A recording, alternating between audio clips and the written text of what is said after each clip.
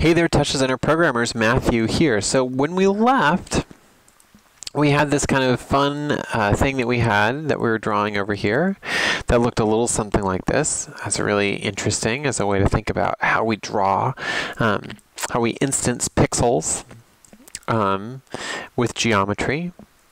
But what we're up to is thinking about how we draw that in time. How do we add another element to that? So that's what we're going to do next here. This is all well and good, but let's push it just a little bit harder and see where we get to. Okay, so with that in mind, let's go ahead and we'll leave all of these elements here. We've got a bunch of the things that we need, but we need to think just a little bit differently here about a few elements. So the first thing that we're going to do is let's go ahead and turn off for just a hot second all of our stuff that kind of treats the depth here with any kind of noise. We're going to get rid of that for a hot second. We're also going to hop for a hot second. We're going to turn our circle back on and we're going to turn our box off because that'll help us kind of think about this in a different way. And we're also, in our instances, let's turn our source geometry back down to 30 and 40 and 10 and 8. And we're just going to do that to make sure that nobody's computer catches on fire or does anything crazy. Hopefully this should leave us with a number of instances that anybody is able to actually follow along with. And if you want to turn it up, then by all means turn it up to 11 or 45, whatever you feel like. Okay, anyway. So the next ingredient for us here is to think about how we take this idea and how we convert that into something that happens in time.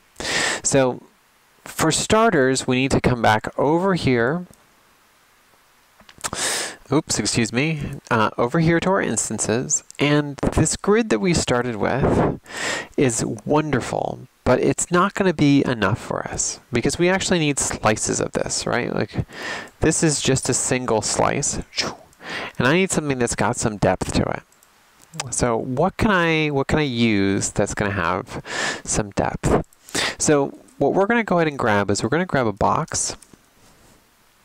So we'll grab a box top. And on our box top, let's go ahead, and I happen to know a few of these ingredients already because I have been working on them. But you're welcome to experiment with these a little bit. I happen to know that I want this to be 52 by 50 by 62. Right? It's a big old almost cube, right? There it is. Now I'm going to go ahead and use the W key to turn on the wireframe. So I can see right now this is just a box. That's great. So far so good. Now the next thing I'm going to do is I'm going to turn on the divisions. So divisions allows me to think about this instead of being as just a box that has kind of coordinates on the outside. Now I've got all of these interior coordinates, and that's really going to be very useful for me. So in terms of my divisions, I'm going to now go and I'm going to say 39, right? Which is close to 40, you might remember. 29, close to 30. And we're going to start here with 40 slices in Z. And there we can start to see our preliminary geometry that we're going to use for all our instancing. So this is our first kind of set of ingredients. Now, let's go ahead and we'll just plug this into our null here for a hot second. And let's see what we end up with. And we don't see anything over here, right? Because so far we're instancing with RGB and A. So let's turn those off just so we can see all of our instances. And if we were to view this, oops, lovely, we got some borders here. Let's make this a little bit bigger. Blink. And we can zoom out, and lo and behold, whew, that is a Borg-like box of all sorts of interesting things. Okay, well it's got some cool patterns, but that's not very interesting yet. That's okay. We're going to make it interesting. What's important for us to kind of start with is the realization that we are in fact drawing a whole bunch of these circles at all the coordinates inside of this particular box that lives over here in instances. That's really important for us, and we're going to come back to that in a big way. Now, we'll notice that we bypassed our grid business over here, and we need to go ahead and tidy up a few things. So I'm going to split my view. I'm going to back out over here. I'm going to zoom in over here to process. And in this fit, I'm going to go ahead and switch up a few things. So in this fit now, what we're going to end up with is we're no longer going to look at grid. We're going to look at box 1, and I want the parameter divs x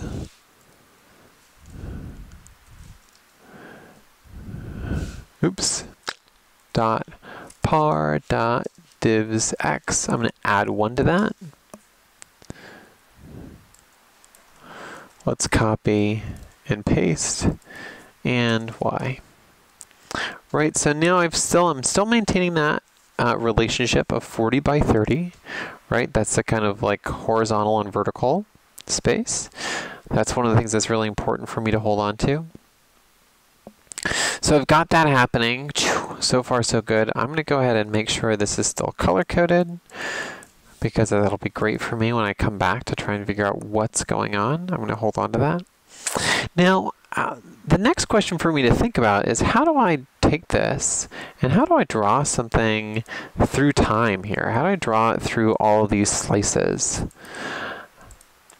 Right? How do I think about that? Well, one way that I might think about that would be something like, say, a feedback.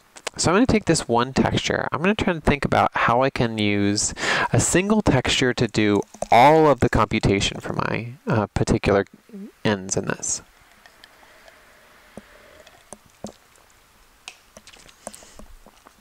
So to that end, let's go ahead and let's add in here a composite.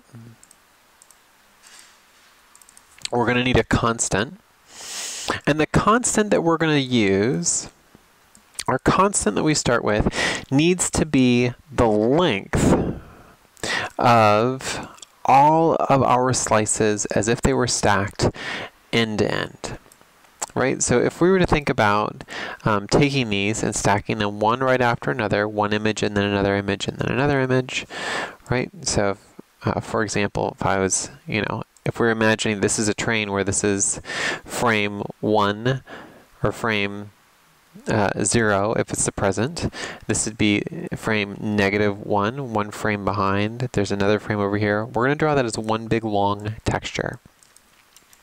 So here in my constant, I'm going to go ahead and use a couple of our same parameters that we've already worked with and a different parameter to make that happen.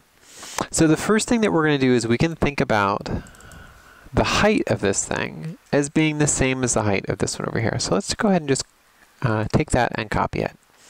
All right, great. So we happen to know the height, right, is divs y plus 1. We're 30 pixels tall. And we want to be, in terms of our length, we want the number of pixels long is going to correspond to our width times the number of slices we have, right? So we can think of that as being an equation that looks like this. Let's go ahead and grab this one. So the expression here is going to be nice and long. So it's divs x plus 1 times divs z plus 1. Right? So here we've got the number of pixels in x times the number of slices. And we should end up with something just like this, 1640. Perfect. Now I'm going to go ahead and turn my alpha all the way down. That's exactly what I want. Over here in my composite, I'm going to use input 2 as the fixed layer. I'm going to do native resolution. Now, my banana has gone missing here. Where did you go? Part of what's going on is let's go ahead and just use over as our method. We can see our banana is smack dab here in the middle. That is not useful for me at all. We can take advantage of a new parameter that we have access to in our transform page. Let's go ahead and justify that horizontal all the way over on the right. So now we've got this guy over here. This is the present for us. This is what's happening right now. And then time stretches back this direction, stretches back away from us. And we can start to think about how to do that with feedback. So let's go ahead and add a feedback top. Let's add a transform top. And we're going to transform backwards, right? So let's go ahead and change this instead of being fraction to being pixels.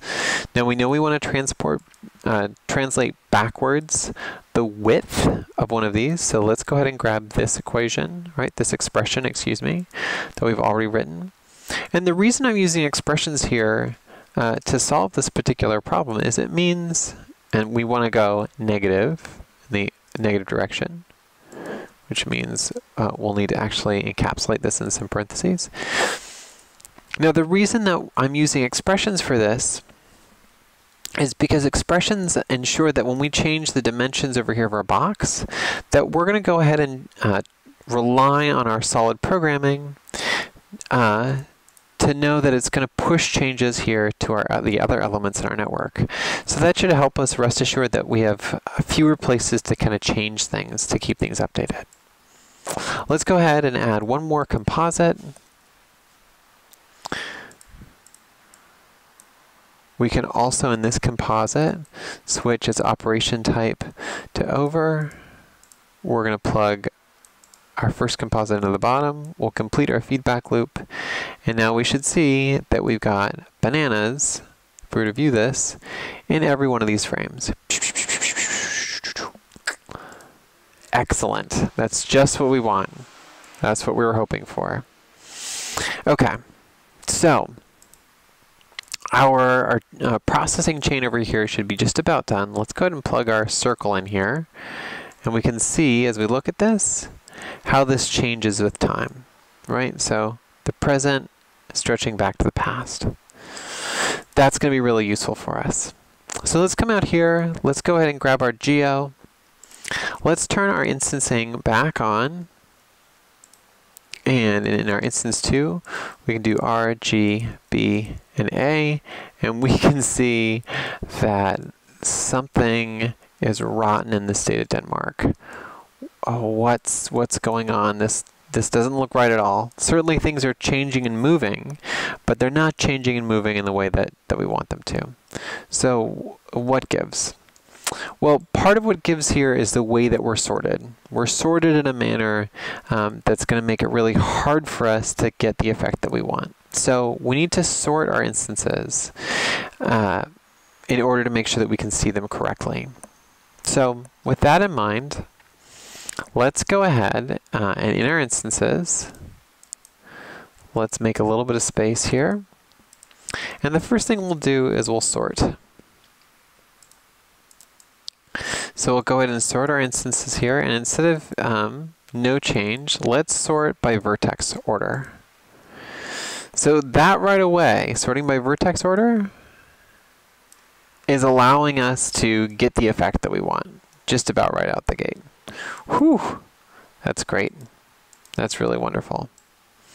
Right, and if we were to think about that, the way that we're kind of thinking about that, and the way that we kind of land there in terms of making sure that we understand what's happening, is if we were to come in here, and we make this viewer active, and we were to look at how this is sorted. In fact, you know what, let's go ahead, let's do this. Let's grab another box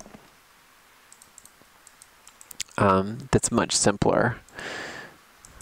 Right, here we go. That's a much more reasonable way to look at this. So let's go ahead and bring up our display options. Let's bring up our point numbers. And here we can see that the way that we're sorted goes 0, 1, 2, 3, 4, 5, 6. So we're kind of counting from back to front here along these, along depth. And when we go ahead and grab our sort here, we can just use the same operator. If we were to display our options and see our point numbers here again, now we can see that the way that we're counting goes across the back, right? 0 is here in this back corner, then 1, 2, 3, 4, 5, 6, 7, 8, 9, 10, 11, 12. We're kind of, each bottom here, or each kind of flat is a section. And we've happened to, with some practice and a little bit of grumbling, that's what we've done over here, is we've sequenced our images in a way in terms of this kind of stretching them along an x-axis in order to allow us to take advantage of that particular sorting method. So that's really what's happening here in terms of how we're manipulating that and kind of playing with that a little bit. Okay, so that's the kind of nuts and bolts of that. So, you know, we get that. That's fun. Let's view this again. Whoo, it's very pretty. Let's go ahead and add something with color, because color is certainly much more interesting. So let's dive in here and plug our noise back in. Yeah. Now our instances are a little bit small here, and that's all right, because we might play with some other element. We might, for example, here down in instance land, let's go ahead and do something fun. Like let's let's get rid of this game that we were playing earlier. Let's select out from our chops. Let's grab our alpha. So we'll grab A. And right now A is on a scale of 0 to 1. That's wonderful. It's very helpful. We're going to actually put it down here so we have a little bit more room to play. Let's go ahead and add a math to this, because I want these to not ever quite totally disappear. So I want this to go from like 0.1 to 1, for example. I'm going to actually set this up so that we're grabbing A, but we're changing this to scale. That's the name we're giving it. So now we're using the brightness, right? We're using the alpha of our pixels to determine their scale. If we scoot this over here a little bit. Now let's come over here and in our geo, let's go back to our instance 1 page, and let's use scale for these guys. All right. So that's not too exciting yet. Let's go ahead and pump that up a little bit. Let's say that it goes up to 2. Oh, all right. So now 0 to 1 maps out as 0.1 to 2. So now we've got a lot of change inside of our instances. That's really interesting. Let's go ahead in our light. Let's change one other thing. Instead of a point light here, let's make this a distant light. That will allow us to see these a little bit better. And now when we view our geometry, right, now we can see that we've got this much more interesting thing that we can kind of swim around in. And we might play with where our camera sits and how we render this and how we actually explore some of this, right? Because we could actually set up our camera to kind of drift lazily through all of these elements and give us something that's really interesting and fun to look at. While we're here, let's go ahead and in process, I'm going to go ahead and leave this up over here in the bottom right-hand corner so we can see what happens. We might, for example, turn our circle back on, because why not? It's always fun to see that. Great. What happens if we grab a ramp? Ramps are really fun to play with this. So we can plug this in here. And let's animate our ramp. So we know that our phase here is one way that we can drive this. So let's make this like abs time dot seconds. Right, we can see that's kind of washing over the top of this. You know what, instead of our render here, I'm going to bring up our geometry viewer. because that will be slightly more interesting for us to be able to kind of manipulate around.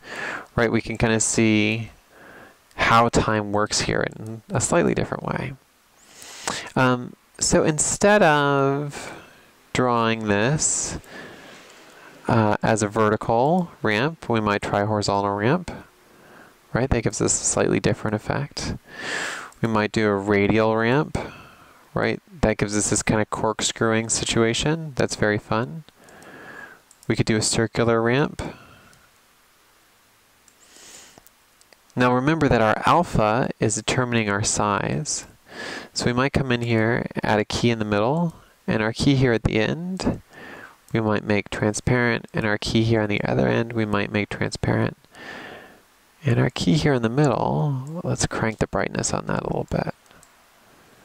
So now we've got a very different kind of feeling. We have got this warbling, shape-shifting situation. And while we're at it, let's turn up the size on that even more. Let's go to 3. Yeah. And of course we're not limited, right? We certainly don't have to do this as circles. We could do these as boxes instead, or as cubes. So now we've got this cubey, particly situation that's spring in and out of existence. Oh, and we've left the scaling on this thing at cattywampus. Let's change it back to 0.1. Yeah, now they're all uniform. Now they're proper cubes. Right, so now we've got this really kind of strange alien landscape that we're drawing. This is moving, really quickly, but it gives us a sense of the kind of thing that's possible for us to play with here. Let's, one last time, let's maybe stick some noise in here instead. Yoink, there we go. Or if you're feeling especially brave, let's grab a movie file in and realize that, we're no longer trapped with thinking about this in terms of just, still images. We could also grab movie files. So it's hard to see what's going on there, but that is definitely a movie file that's playing, that's instancing over time. So we're pixel mapping a movie, right? The resolution's cranked way down, but it's still there. And we might even, whoa! Try not to mess up anything. We might grab some other video, if I can think of where that is.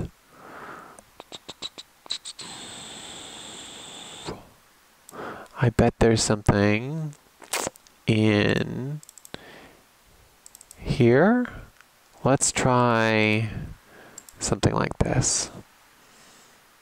Right, so now we've got this footage here. It's actually, quite large. 1280, 1920 by 1080, excuse me. We're cranking down the resolution, so it still exists there. And from the right distance, you can still kind of see what's happening. With the right footage, this could start to be really fun. You could also explore footage from the back. Right, or we can use footage abstractly as a way to just fill our field with color. It's not necessarily important for us to know what it is that the footage is. It's just that the footage is driving some element inside of this. So that's what we're up to here today. That's the kind of fun, exciting thing to think about. We've got one other step here next to kind of push this a little bit farther. So tune back in if you want to push this one more little nudge.